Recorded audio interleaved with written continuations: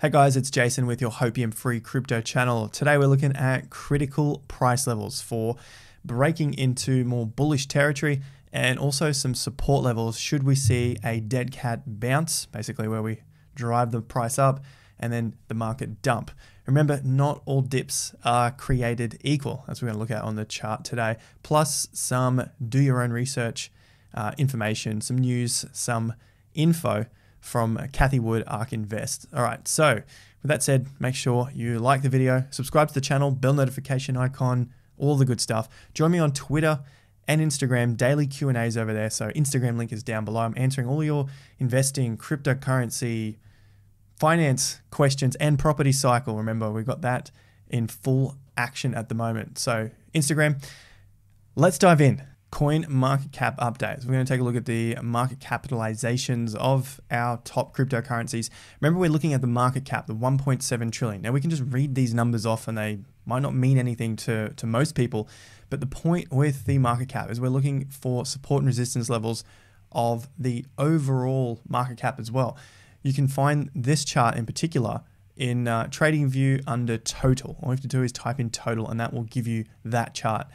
Basically, our halfway point, which is our support, is $1.33 trillion. So we're above and we're holding above there for now at around 1.7 trillion. And we've been slowly climbing, but this could be a dead cat bounce. We'll have a look at that in the chart in just a moment. Bitcoin, Ethereum, Cardano, and a quick look at Binance as well.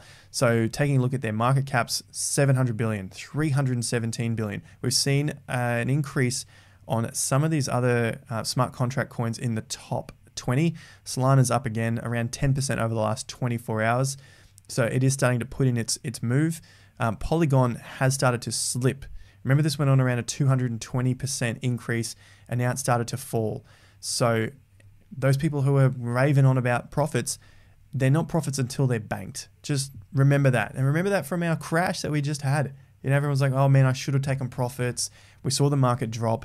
Put it into your plan. If you don't have a plan, I'll show you one in just a sec. Theta is also on the climb at around 20%. So the fear and greed index is showing us 27, where we've gone from extreme fear to fear. So there's less fear in the market, obviously, when you look at an indicator like that. But talking about a plan, 20th of May, 22nd, 23rd, 24th of May, all these days are below 15. So I did a video, I had a theory, I put something together. Some people will like it, some people won't. You know, I always get that in the comments. I'm just like, look, it's just a plan and continue to work on it. If this is going over your head, check out this video here. Ultimate Crypto Crash Strategy to Buy Bitcoin. Remember, they're actually urgent videos. This is the actually urgent stuff. So this plan, essentially, all I'm thinking about here is every time the fear and greed index drops to 15 or lower, buy Bitcoin. That's as simple as it is. Because over the history of this, if we look at the max, it shows a lot of these times were pretty reasonable buy zones. And in that video, I show specifically the price points at where we were buying if we were following a plan like this. Nothing is 100%. Just remember that. Nothing is 100%. If you're trying to look for that holy grail, you won't find it. But good luck on the journey to that holy grail. So with that, these are the other videos I've got on the channel. Check out the last ones on Cardano. Check out the Bitcoin bear market, which went through specific criteria that was met when we were talking about the potential fall in Bitcoin. At the time, I was a pessimistic, paper hands, whatever the buzzword is. That's what I was being called. But this is what happens at tops of the market. This happens every single time. Everyone is so in joy and so in love with their shit coins that they hold and their meme coins and their safe moons that they don't see what's coming. And, you know, they just start to shoot down a messenger. I'm no god at this thing, but you can really see a lot of the crap that goes on. It's highlighted here as well from someone who is not even a trader, has never traded in his life, old mate Alex Becker. The thing that he has that the majority of noob investors don't have is that he understands emotions and market psychology, because I guess if you believe what he does is, he's got his Amazon shops and understands how to draw people's emotions in with his writing. So he does that with his talking as well. And so from that experience, you can see what is happening in the markets, and you can see these sort of turns that are coming through, and then you base that with what the sentiment is in Twitter, on YouTube, like this period here in May where it was, let's go to $80,000 Bitcoin. Obviously, we were nowhere near that $80,000 Bitcoin. So I just look at the charts and the volume was down. The price wasn't moving very far. It was taking a lot of push. And now through the bottom, we see a Wyckoff Method video go viral, and it's sort of explaining how this works when you relate the smart money and the dumb money, what the whales are doing with the big money and how they're manipulating the market. This happens in every single market. And if you want to blame someone else, the way I look at it is I blame myself if I get something wrong. If I blame someone else, I lose all of that power and I can't improve myself. So that's my little rant when it comes to the fear and greed, the planning, what's happening next. Critical support levels we'll look at in just a sec, but I want to touch on Ark Invest. So talk about doing your own research. Ark Invest, they have $53 billion of assets under management. Cathie Wood is the owner, 50% owner, but she was the founder in 2014. Check them out on YouTube as well if you want to know where this information comes from. I'd rather listen to this sort of stuff than like new people that are just sort of spouting off more and more news. These guys manage 53 billion. They have a research team. They put papers together. They're obviously professionals in their field. Doesn't mean I have to take everything that they say as gospel, but I'm going to at least learn from them and use that in my own way. So the videos that I'm talking about here they're reports. They're half an hour long. If it's too boring and you'd rather get your news from a 15 or 11-minute video, I can't stop you from doing that. But if it's me, this is where I'm going. I'm looking at this sort of stuff. What's happening with Bitcoin? What's happening long term? We see dumps in the market from tweets. Does that really matter long term? No. Does it scare new investors because they want to sell out and then buy back lower? Yes. But then if we marry that with, say, Wyckoff Method, understanding what smart money would do, they're probably going to lose out. The new investors are most likely going to lose out. Otherwise, they wouldn't be the new investors. They'd be the old investors. They'd be understanding what's going on. So essentially, what I'm talking about here is the news, well, at least Cathie's comments here, December 5th, it's still relevant. There's other videos as well talking about, institutions are going to take this to 500K. Watch the videos because this talks about at what timeline approximately, years to come, and reasons why. What we've seen institutions do over the last 50 years. Funds getting into real estate in the 1970s, they start to dip their toes in 0.5%, 1% of their managed funds, and then they were going into 5%. And of course now they own far more than 5% of real estate. They did the same thing with emerging markets in the 1980s and 90s, say Southeast Asia and South America. You start to dip their toes in, wait for market corrections, dip more of their toes in, and that's the way they can get into a market. They can't just go into a market and buy at the market price at the tops. It just doesn't work. So that's the sort of research that I was looking at here with Cathie Wood from Ark Invest, explaining that in terms of Bitcoin. And so the dips that we're seeing now are around energy consumption. Maybe we think it's real, maybe we don't. Maybe we've seen the reports to say that it doesn't really mean too much for Bitcoin in terms of the energy that it uses and how that has been debunked already. Nonetheless, this is the narrative for Bitcoin at the moment, which has dropped the price by about 50%. This gives a good opportunity for institutions to be buying in so that they're not buying the tops. And this is kind of the game that Cathie is explaining here, that they will play all the way into the $500,000 Bitcoin in years to come, because they obviously can't just buy billions of dollars worth of Bitcoin at the one time. That's unfortunately, well, fortunately for us, they can't play that game. So we just have to see what they're doing, and that's why we use the Wyckoff method to check the price, the bars, against the volume to see what's going on. Now to Twitter. So this post in particular, nearly 3,000 votes. I'll call it 3,000 for now. We've got around 40% of people saying, yes, they will take some profits if the altcoins continue to run. So if we see this rally continue up, 40% of people are looking to take some profits.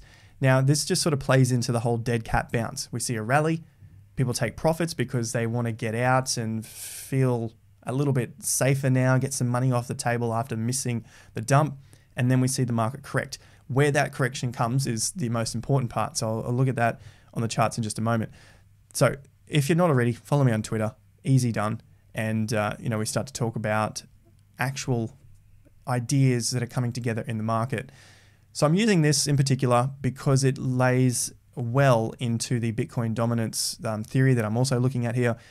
Bitcoin dominance is finding another low, but it's a higher low than the previous low. So in that case, we could potentially, it's not guaranteed yet, but this is the most bullish that the Bitcoin dominance has looked since back in November.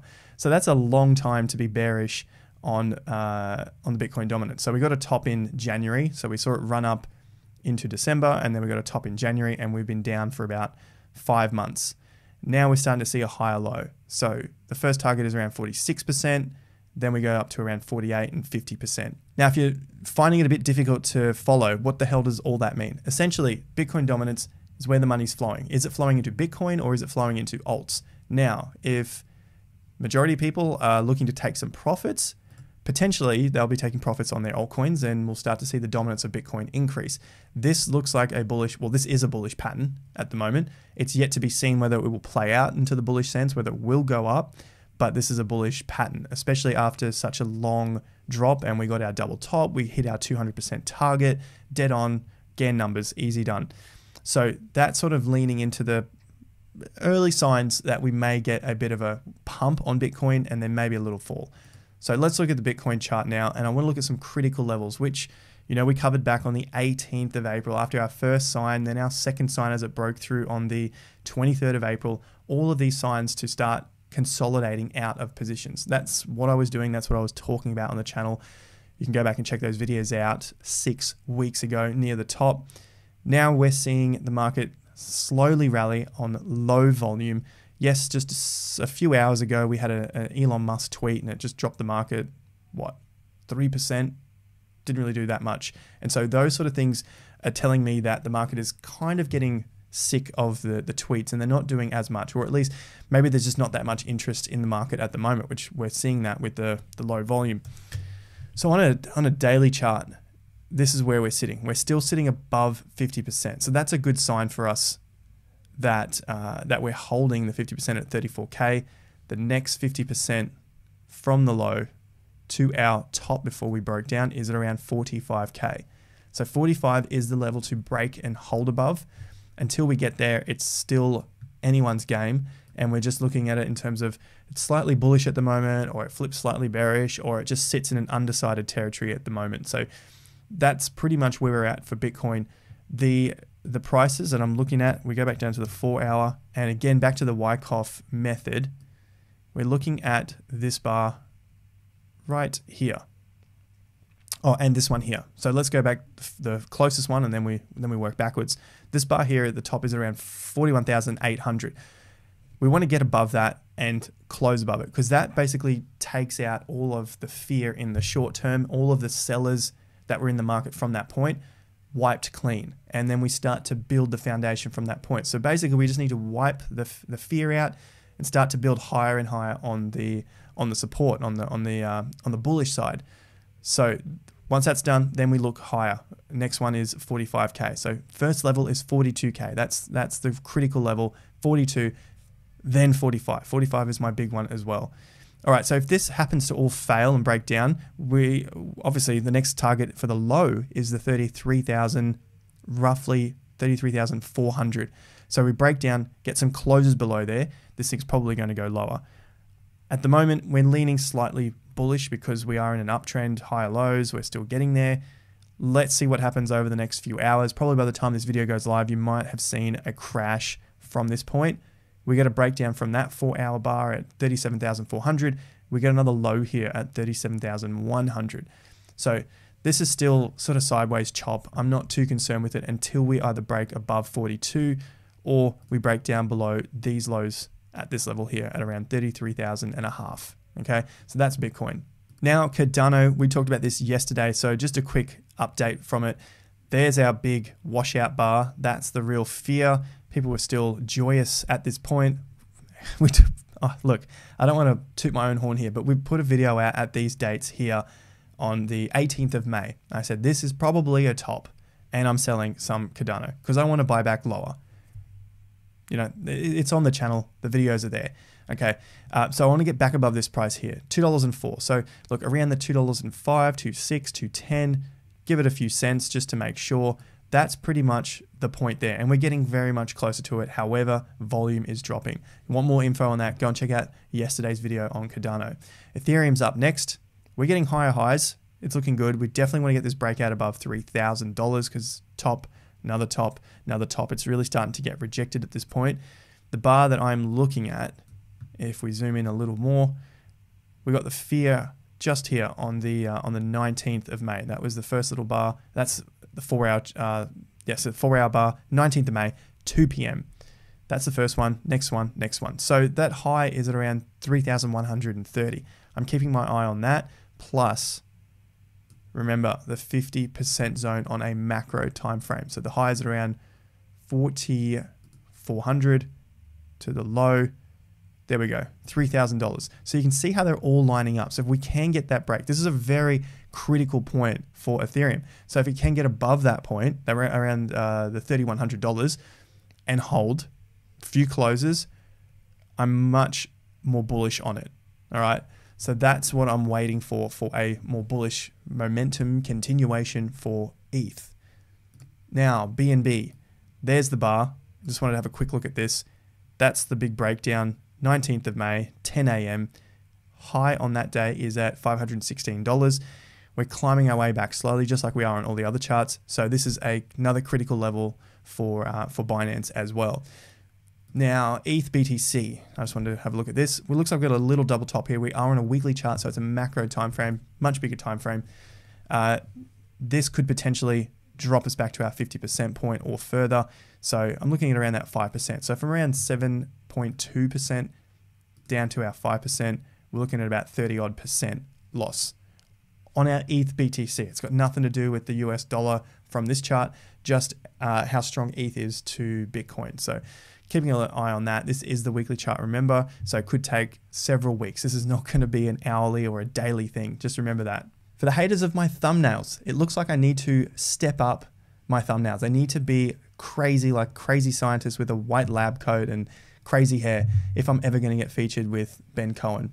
So yeah, go and let Ben know I got to up my thumbnail game. So today we looked at the critical levels. That's why I'm looking at them. Wyckoff Method shows me that's the breakdown point. That's the change of behavior from those bars.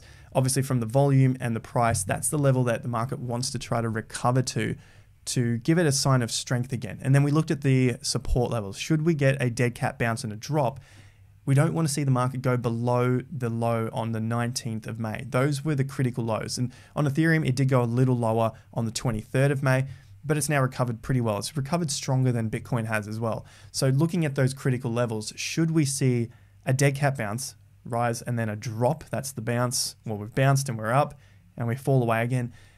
If there's a whole lot of fear, the idea is we want to see that low. Wherever that fear stops us, check that low compared to the 19th of May low. That's part of the Wyckoff method as well. So I hope you enjoyed that. You found some value from it. If you did, hit the like button, subscribe to the channel, bell notification icon. Also got the Investor Accelerator Cardano staking pool.